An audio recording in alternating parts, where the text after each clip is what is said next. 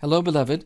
Today is Tuesday of the second week of Advent, December 7th, 2021. Have you ever met someone who claimed to be without sin? Were you fooled? No. According to the Apostle John, if we say we have no sin, we deceive ourselves. And I would add, that's about it. Let's begin with our opening versicle.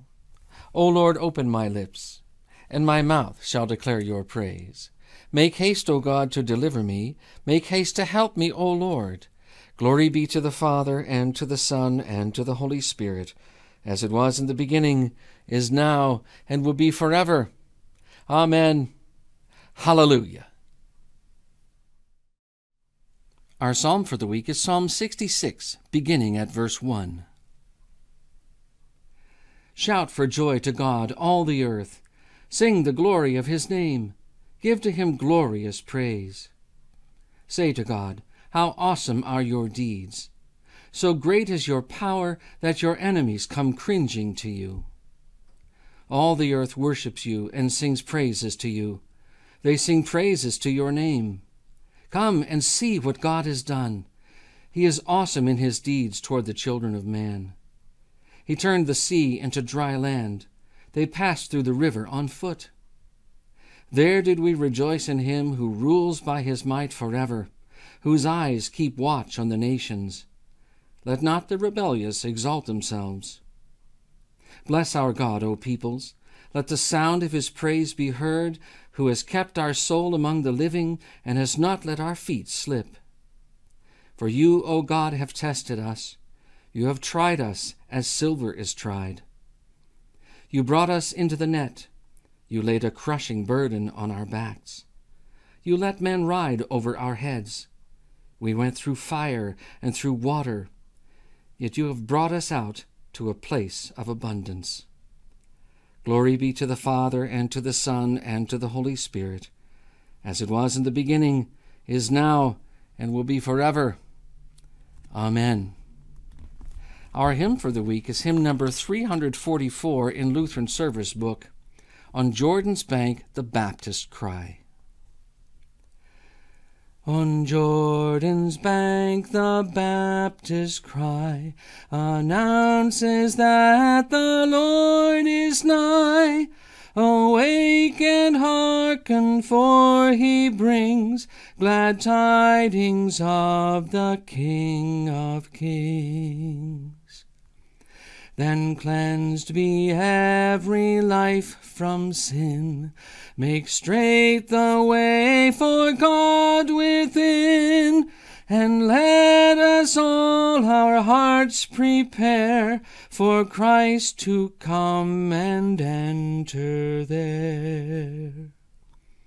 We hail thee as our Savior, Lord, our refuge and our great reward. Without thy grace we waste away, like flowers that wither and decay. Lay on the sick thy healing hand, and make the fallen strong to stand. Show us the glory of thy face, till beauty springs in every place. All praise, eternal Son, to thee, whose advent sets thy people free, whom with the Father we adore, and Holy Spirit evermore. Today's reading is from the first letter of St. John, the first and second chapters.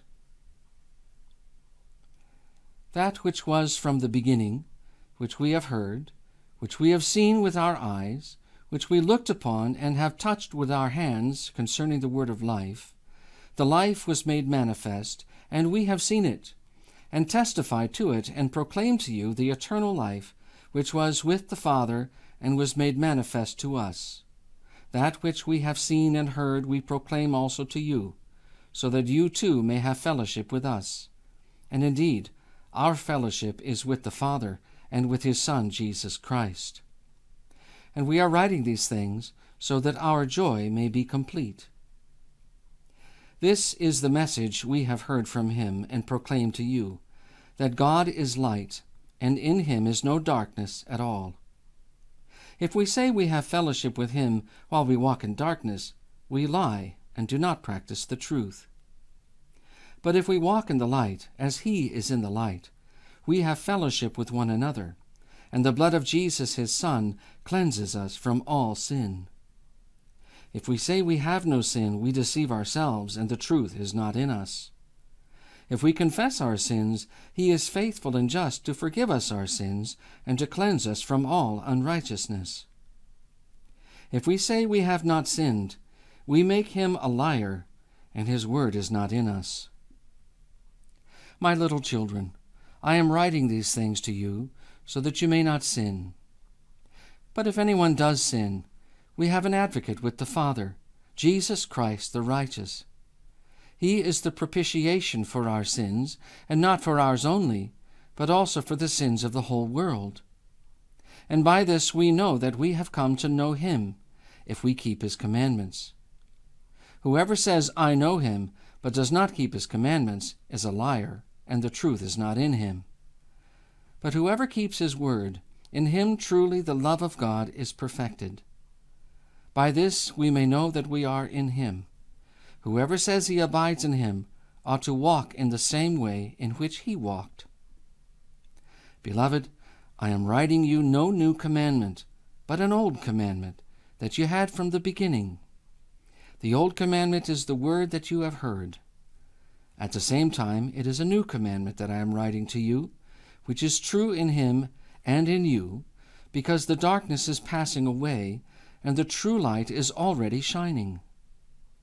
Whoever says he is in the light and hates his brother is still in darkness. Whoever loves his brother abides in the light, and in him there is no cause for stumbling. But whoever hates his brother is in the darkness, and walks in the darkness, and does not know where he is going, because the darkness has blinded his eyes. I am writing to you, little children, because your sins are forgiven for his name's sake. I am writing to you, fathers, because you know him who is from the beginning.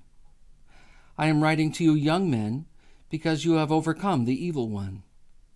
I write to you, children, because you know the Father. I write to you, fathers, because you know him who is from the beginning. I write to you, young men, because you are strong, and the word of God abides in you, and you have overcome the evil one. This is the word of the Lord. Thanks be to God. We continue now with the Apostles' Creed. I believe in God the Father Almighty, maker of heaven and earth, and in Jesus Christ, his only Son, our Lord, who was conceived by the Holy Spirit, born of the Virgin Mary, suffered under Pontius Pilate, was crucified, died, and was buried. He descended into hell. The third day he rose again from the dead. He ascended into heaven, and sits at the right hand of God the Father Almighty. From thence he will come to judge the living and the dead. I believe in the Holy Spirit, the holy Christian Church, the communion of saints, the forgiveness of sins, the resurrection of the body, and the life everlasting. Amen. Blessed be the Lord God of Israel, for he has visited and redeemed his people, and has raised up a horn of salvation for us in the house of his servant David, as he spoke by the mouth of his holy prophets, who have been since the world began, that we should be saved from our enemies, and from the hand of all who hate us, to perform the mercy promised to our fathers, and to remember his holy covenant, the oath which he swore to our father Abraham, to grant us that we, being delivered from the hand of our enemies, might serve him without fear, in holiness and righteousness before him all the days of our life. And you, child, will be called the prophet of the Most High, for you will go before the Lord to prepare his ways, to give knowledge of salvation to his people in the forgiveness of their sins, through the tender mercy of our God, when the day shall dawn upon us from on high, to give light to them who sit in darkness and in the shadow of death, to guide our feet into the way of peace. Glory be to the Father, and to the Son, and to the Holy Spirit, as it was in the beginning, is now, and will be forever. Amen. Lord, have mercy. Christ, have mercy. Lord, have mercy. Our Father, who art in heaven, hallowed be thy name. Thy kingdom come, thy will be done, on earth as it is in heaven. Give us this day our daily bread, and forgive us our trespasses, as we forgive those who trespass against us. And lead us not into temptation, but deliver us from evil.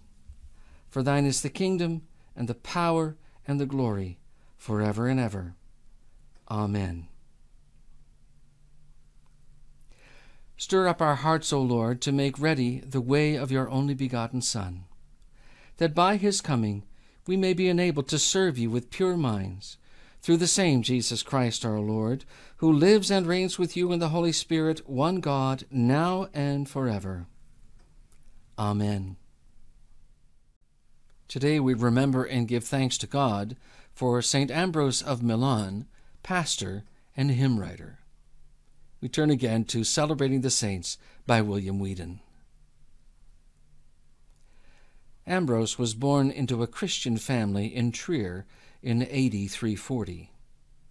He followed his father's footsteps as a civil servant of the empire, and about 372 he was named the governor of the Roman province whose capital was Milan.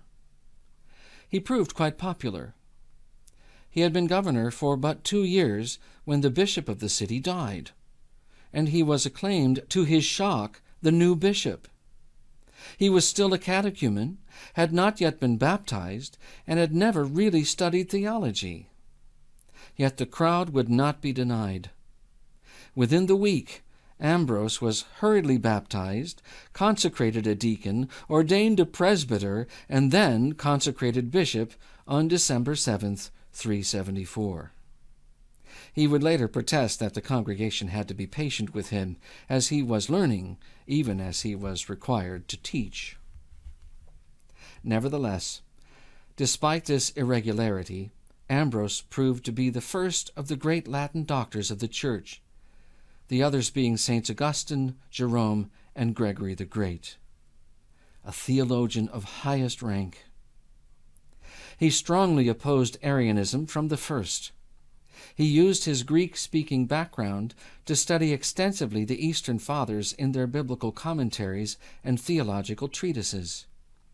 He soon showed himself a faithful bishop and servant of Christ, and his sermons utilized to the full his classical learning. He was not afraid to stand up to Emperor Theodosius when needed. The instance of the famous massacre at Thessalonica shows this. The emperor, in a fit of rage, had ordered thousands slaughtered. Ambrose met him at the door of the church in Milan and barred his entrance until he had publicly repented in the manner of King David. Ambrose is also famous for his catechesis of Augustine. The learning of the Bishop of Milan brought Augustine and company to repentance and to the washing of baptism. A medieval legend even attributes the text of the Te Deum Laudamus to the 2 great men at the time of Augustine's baptism at Ambrose's hand. While that is only a legend, it is true that Ambrose introduced into the West a form of antiphonal singing that remains quite popular. The great Advent hymn, Savior of the Nations Come, is attributed to him, and witnesses a decidedly anti-Arian confession of Christ. The form of office hymn is due directly to Ambrose's influence. He died April 4th, 397, in Milan. Let us pray. O God, you gave your servant Ambrose grace to proclaim the gospel with eloquence and power.